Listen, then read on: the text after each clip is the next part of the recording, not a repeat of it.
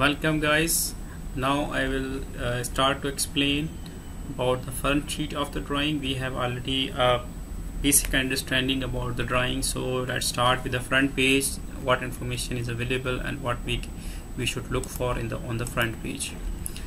So on the front page, information regarding client, consultant, contactor, project name, document number, revision number, etc. is available on the main drawing page. So let us check the okay, this is the front page. As I told you, this is the example.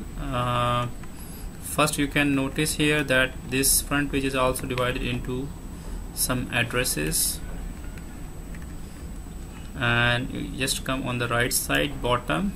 I will little zoom,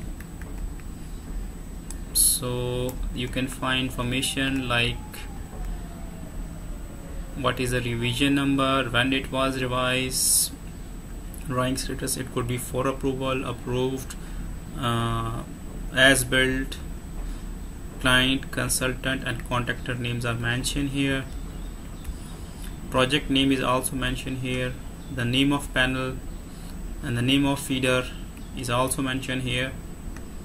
So you can see the drawing number is also available here. So all this information is provided normally on the front sheet. So thank you very much.